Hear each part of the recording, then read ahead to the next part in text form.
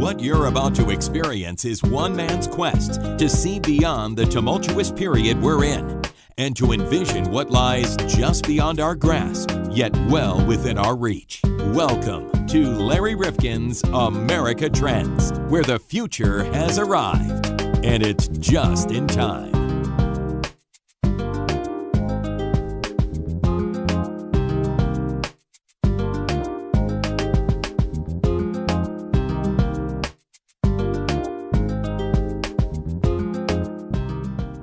Welcome back to America Trends. Larry Rifkin along with John Kropsic.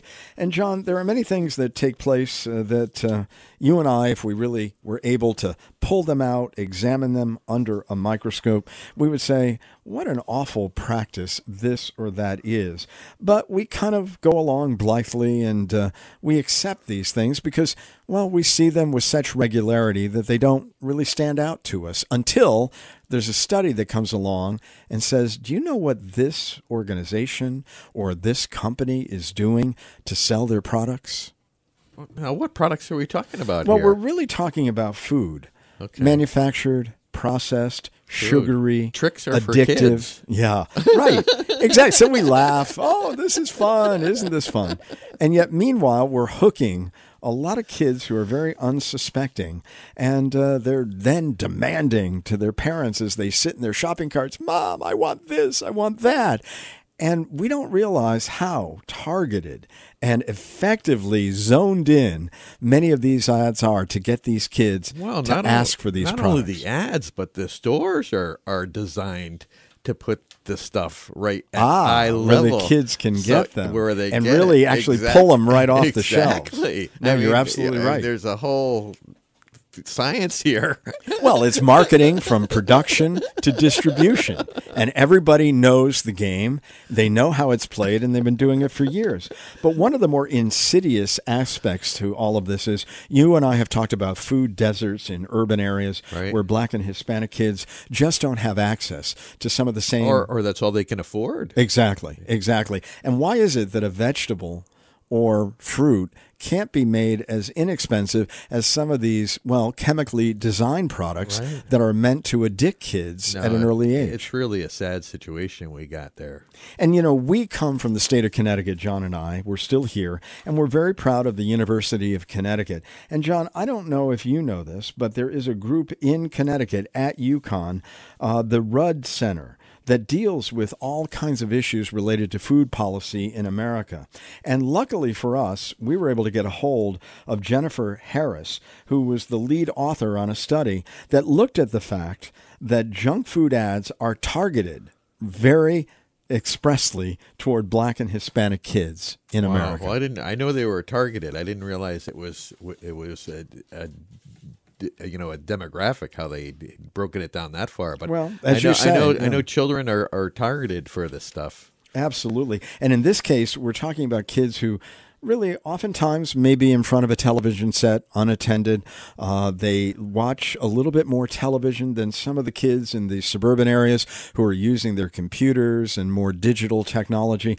And we're not talking necessarily about the youngest among us, because I think many of you may have read that there are limits and prescriptions that are put on this, and there are packs that have been made with many of these marketers, John, of these food products, so as not to go after the youngest in the audience. But then again, let's be reminded, John, that when an older kid in the household is watching a program, there's a younger kid right by their side enjoying that program. Let's be honest. Exactly. No, that's true. They do watch up. So there is this study that has been done about how Black and Hispanic kids see TV ads for these sugary, unhealthy snacks, sodas, fast food far more than for anything else. Wow. And is that really what we want to see happen? No, that's terrible. And the sugary drinks and stuff is awful for them. And it makes them tough to sit in school and stuff. So, I mean, it creates a lot of problems. Sugar is bad.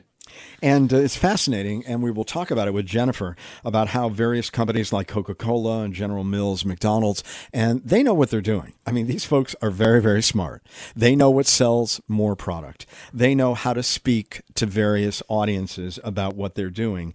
And yet, I don't think they want us to think that this is a calculated strategy on their part. They'll go into schools and they'll donate something to the school, and in return they get their machine in there. Ah, yes.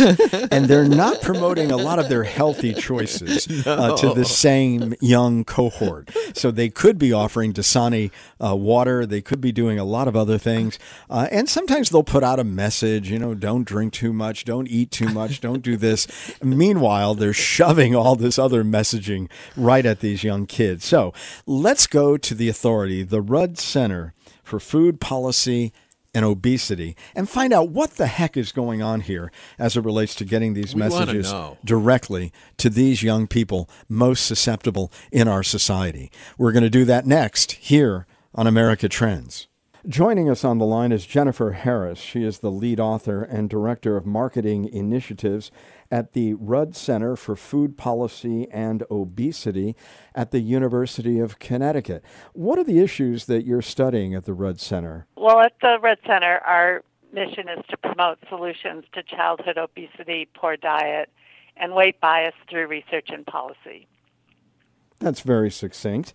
I know that in the course of doing that, you've got to be looking at all kinds of issues in our culture today. And one that you looked at that really caught my attention was the idea that a lot of the junk food, if we'll call it that, ads are really targeted in a very specific way toward Black and Hispanic young people. How important an issue is this, given the fact that many of the poor people or those young people in those communities actually are living in food deserts and don't have access to a lot of food options? Yeah, this is a hugely important issue for a number of reasons. As you mentioned, they don't have access to healthy food options, but sometimes it's called food swamps where they live because they have food access, but it's all, fast food and very unhealthy options.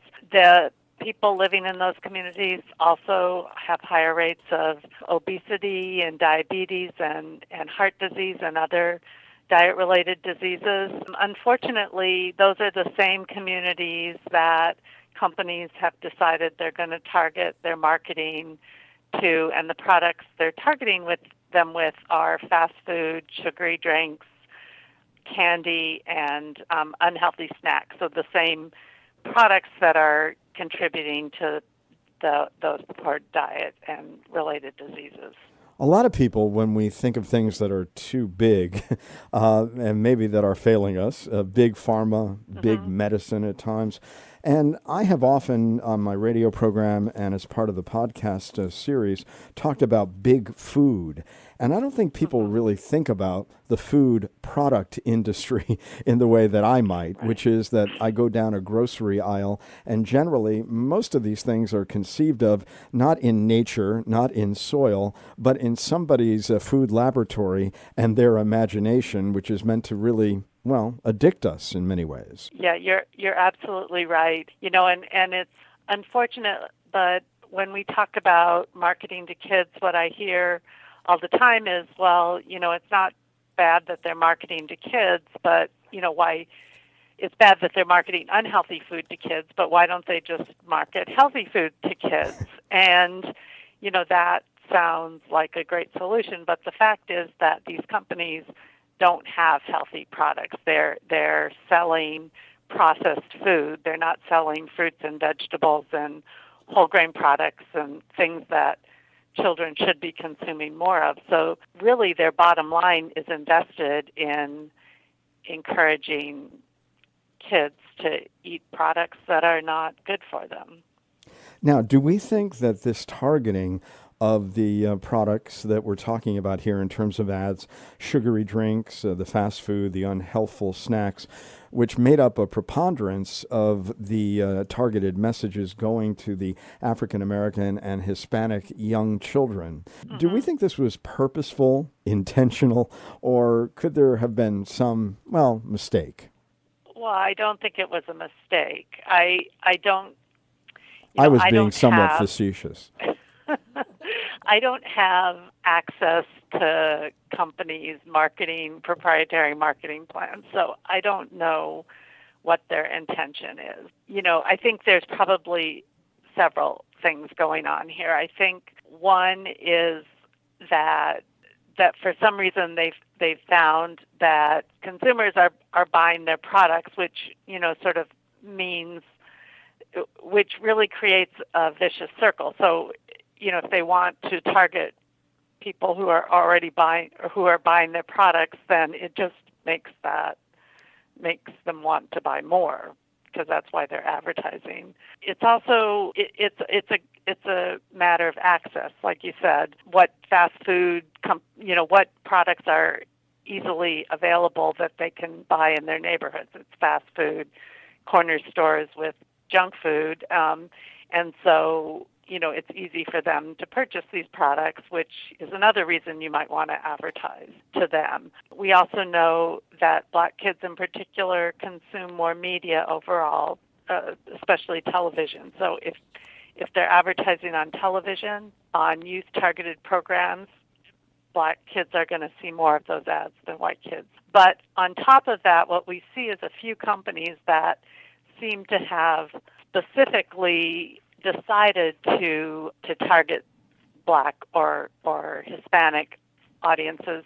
And the way we know that is if we look at how much money they're spending on targeted television, and then we look at what percentage of their total budget it is. For example, Mars spent $90 million in Spanish language advertising in 2017, and it made up 30% of their total advertising budget. Well, they have clearly decided that this is an important target for them because no other company is spending as much or as high a proportion of their budget. Similarly, when we look at Black targeted television, Hershey and PepsiCo spend more money than any other company on Black targeted television and also invest a higher percentage of their total budget. Hershey and PepsiCo have clearly decided that Black audiences are an important market for them. So there is, several things going on. And I guess the other thing is that when we look at healthy products, companies aren't advertising healthy products to anyone. It represents fruits, vegetables, plain water, nuts, represent only 3% of all advertising spending across the board, but they represent an even smaller amount of advertising in the Well, I want to get at so the issue of the ages that we're talking about here, because if I recall, and this goes back a few years, there's this Children's Food and Beverage Advertising Initiative, which I know is voluntary, and it's run through the Better Business Bureau, and companies pledge that they will advertise only foods that meet various nutritional criteria in advertising to children under 12. And I know in some of the reporting that I've read of late in preparing to talk with you today, they're suggesting that they're following that dictum. So who are we talking to here, or are they not being as accurate in their retelling of what they're doing with their advertising dollars? When we talk about the self-regulation, what we're talking about really bottom line is advertising on children's television programs. So what the food companies have said is that they will only advertise healthier dietary choices on programming where children make up more than 35% of the audience. And so children are identified as 12 and under? Children under 12, 11 and younger. Okay. So there are so many loopholes in those pledges. Well, first of all, their definition of healthy is not what a nutritionist would call healthy. So Kool-Aid can still advertise, and Lunchables and things like that really aren't healthy choices. So that's number one. Number two is children don't just watch children's television programs, cartoons. They watch a lot of other things. And number three is, any child 12 years and older, they consider free game. They can market anything they want to someone 12 and older. And when we're looking at the targeted, what what's targeted to Black and Hispanic youth, it's mostly teenagers that they're marketing these products to. And I know you're very concerned that a lot of these young people, and I don't know at what age we're talking, they get hooked on a lot of these unhealthy products, and that will stay with them for many years. I mean, a lot of their tastes and a lot of the things that they end up loving for a lifetime start at a very young age. Do we know when that really starts? I mean, if you have a craving for sweets at 3, are you destined to have it at 50 or what have you? We don't know nearly enough about that as we should, but some tastes, like preferences for sweet and salt, do develop at a very young age, like age 2 or 3, and by the time these children, hit kindergarten, they already have these preferences strongly developed. I mean, it doesn't mean they can't change, but it's difficult to change after that point. I think the other thing to understand is that the products that are advertised, as I think you alluded to earlier, are they're designed to be addictive in a way, to really hit those taste reward circuits in the brain. Jennifer, you don't have to be shy and about that. I met a gentleman who was a scientist of food, and he told me, I mean, the testing that goes into some of this stuff to make certain that it is going to be savory and something that we crave. Right. I mean, this is a science all unto itself. Right. It is, and then on top of that, the advertising really makes these products even more appealing. Oh, I can just see right now. I mean, I remember an ad I saw recently, and it was for this new element that they're adding to a Big Mac, McDonald's, which, by the way, I'm reading is the largest advertiser as it relates to the Hispanic young child. But this looks so delicious, and they were making a Big Mac into, I don't know, an entire meal plus. And now they make it look so good. I mean, the photography around it is just almost impossible to avert your eyes from. The advertising, even without the images, affects taste preferences. So if there's been some really interesting studies showing that if someone, child or adult, sees an ad for a product and they enjoy that they haven't tried before, and they like the ad, it's going to make them think that product tastes even better. So it affects their expectations about what they think the product will taste when they try it, and it makes it even more appealing to them. And on top of that, it's very effective. When you're talking about teenagers, there's the cool factor, right? Things like Gatorade are seen as, if I'm an athlete, I need to drink Gatorade. If Doritos are fun and sort of, edgy, and so that makes Doritos really appealing. So there's a lot of science, but then there's also psychology involved in making these products. Oh, absolutely. Jennifer Harris is with us. She's the lead author and director of marketing initiatives at the Rudd Center, where they look at food policy and obesity. And, of course, we're talking about a study that was just done about junk food ads targeted to Black and Hispanic children. And you've been doing some longitudinal work in this area. And it was very concerning to me to see that when we look at the research you did in 2015 and compare it 4 years later, the situation's gotten decidedly worse. Yes, that's true, especially when looking at what product at marketing targeted to Black youth. And I guess what's especially disappointing about that is if you look at the companies and these food companies' annual reports, their statements in the press, they're all talking about developing health and wellness initiatives and, encouraging healthier healthier products, developing new products that are healthier.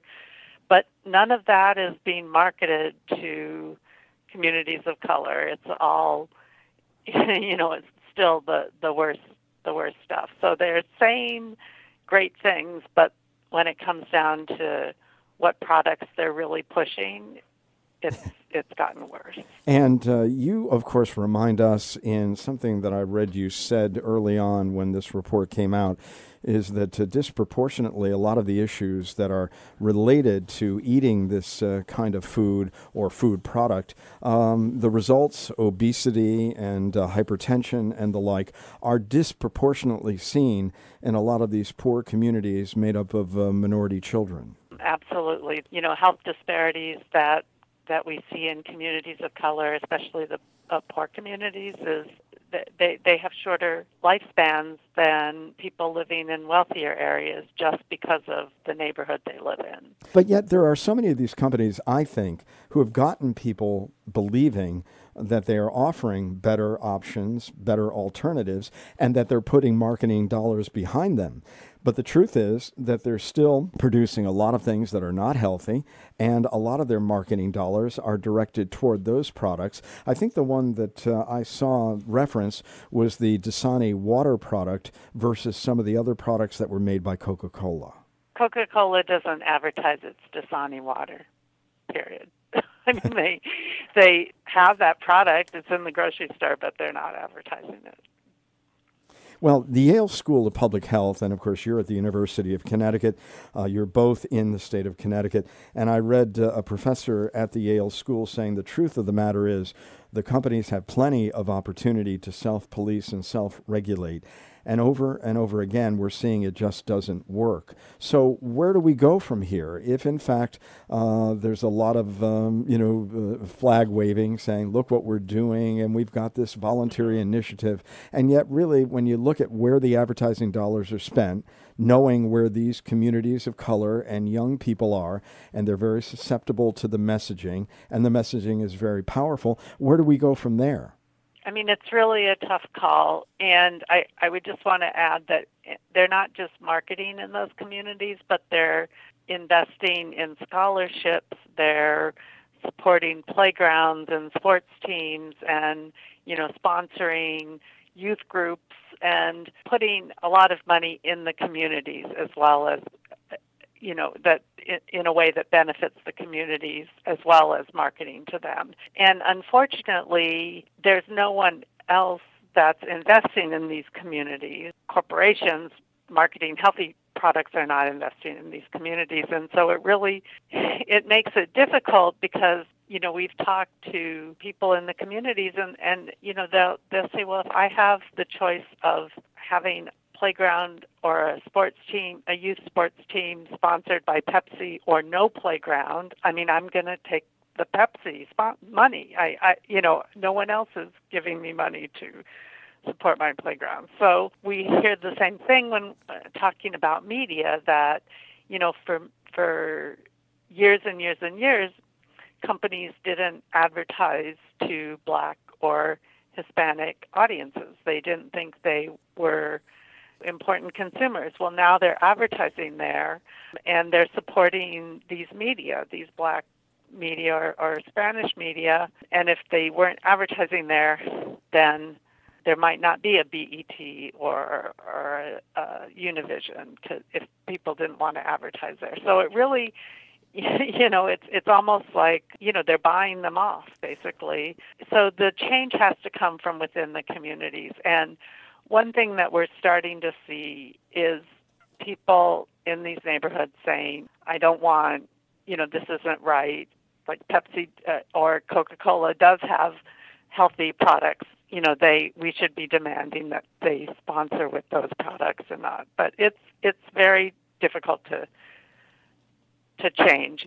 It can't come from the outside the communities. It has to come from inside the communities. And I think, and one of the reasons we did this report was to really highlight how bad the situation is. I mean, a lot of people think, well, I see ads for water and, but they don't realize how lopsided the advertising is and how companies directly going after these poor communities. And I think that with more awareness of what's happening, that change will start to happen. That's our hope anyway. Well, what is the value? I mean, I think this reporting is really important for us to see what is going on. But after your first report back in 2015, some of those initiatives that you're talking about, the corporate responsibility initiatives to promote health and wellness, as well as those sponsorships that you were talking about, that was born out of at least an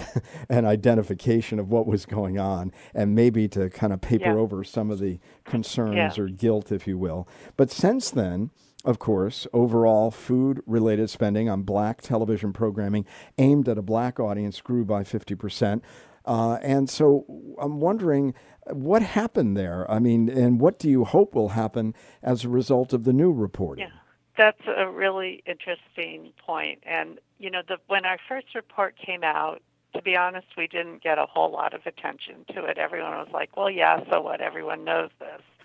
But when this report came out, we have started getting a lot of people appalled at what they're seeing. And so I think there may be some bigger awareness now of what companies are doing and the harm that they may be causing. I think there may be it may be sort of at the point where public awareness is starting to understand, and people are starting to think, well, what are the options right. I mean, here? there's a lot. I mean, I guess we Pardon? could get to the options. I guess we could get to a point where beyond, I know that there have been some limitations beyond even the voluntary ones for the very young in terms of advertising placement. I remember Peg Charon from ACT, Act for Children's Television, and she was always beating the drum about the commercialization of children's programming. So I know that there have been these efforts.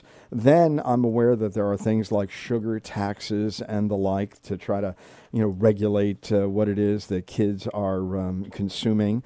So what are the efforts that may be undertaken? Is it about the messaging? Or is it about the product itself or the access to it?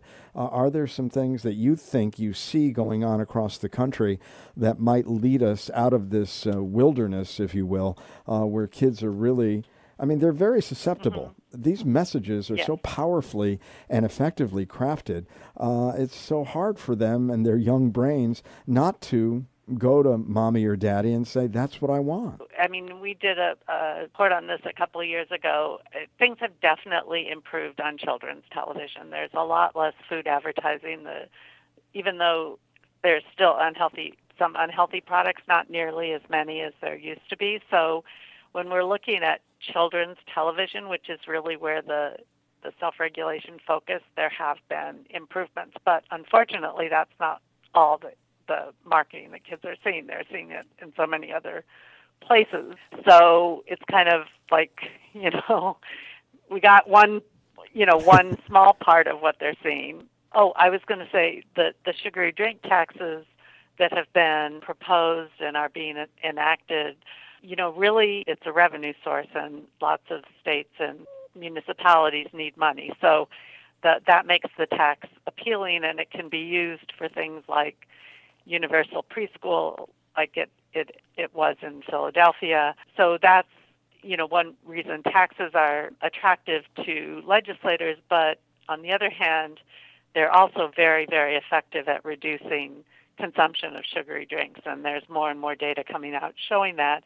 And the younger people who are more price sensitive are affected even more, because for them, those extra quarter or 50 cents on their soda is a lot, more money for them than for older people. So research on targeted marketing has been very helpful for those advocates, because it's showing that the lower income people who are drinking more of the soda are also being targeted by these companies more. And that has helped them get the message across that it's not about just choice. It's not about limiting your choices. These companies are specifically in your neighborhood marketing these products that are making your kids sick. This is a way to counteract that. So I think, again, that kind of information is helpful for advocates and for people to understand what's going on. In closing, I think a lot of people should understand how much young children, love to age up when it comes to their television viewing. And if there's an older child in the audience and watching, they'll watch whatever their older sibling is watching. So they are very vulnerable and susceptible to messages that perhaps were not directly intended for them, but are reaching them. Well, I really want to thank you today, Jennifer Harris, for being with us from the Rudd Center. If people want more information or would like to read the entirety of this report, how can they do that? They can go to our website, yukonruddcenter.org/food marketing, and there's lots of resources there. Okay, thank you so much for being with us today on America Trends. Thank you for having me. Hey, Larry. Yeah, what's up, I John? got some exciting news for you. Well, let's hear it. We're part of the MHNR network. And where can we find that? That's mhnrnetwork.com. I'm going there right now. All right.